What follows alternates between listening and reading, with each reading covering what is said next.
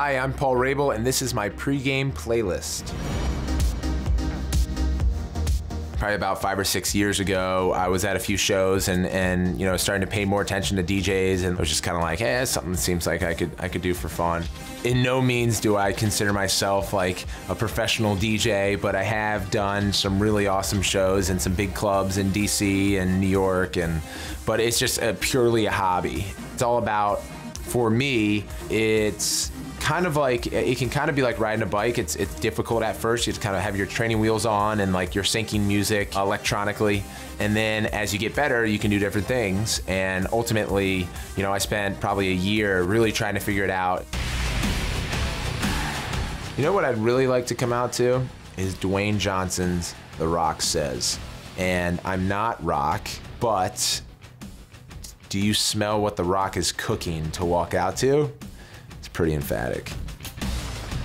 One of my favorite groups to listen to prior to training, especially if I'm in the weight room going after, you know, max lifts, it'd be System of a Down. One that resonated with me was Prison Song. Just the effectiveness of lead singers, kind of like projection, how he's like screaming, but it's also in tune. I just like really kind of let the rage come out.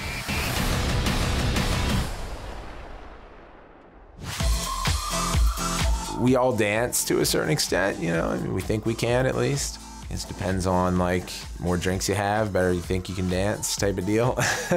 I don't really dance outside of events or parties. I think dancing at, you know, 90 to 100 BPM can become very challenging. That's when you really have to have some significant groove. If you hit to like 128, 130 BPMs, anyone can kind of dance that. It just like takes a little bobble of your head like that. This is dancing, right? This counts. I know this is like fairly common amongst guys too, like just doing this. You know, they're like pretty good dancing. And then like this, you know, this is like pretty, like especially in like the electronic scene. And then now we're going into the yes movement.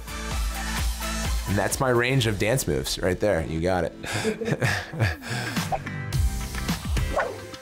Taylor Swift's Trouble track tends to get me where I want to go before a game sometimes.